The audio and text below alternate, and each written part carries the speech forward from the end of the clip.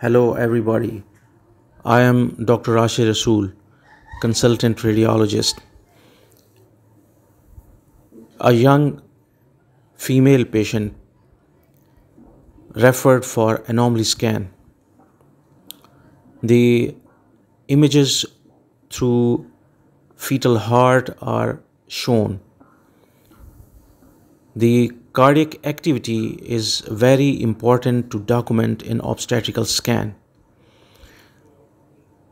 The fetal cardiac activity is visible as early as 5 weeks of pregnancy, and fetal heart rate ranges from 100 beats per minute to 180 beats per minute.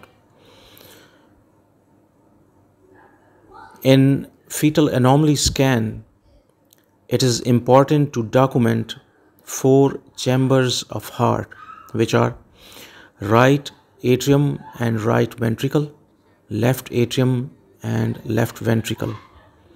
If 4 chambers are normal, then possibility of significant cardiac anomalies is unlikely. In this video, you can see the 4 chambers clearly. There is no evidence of pericardial effusion, and the heart is seen surrounded by lungs on each side. It shows normal heart rate and rhythm.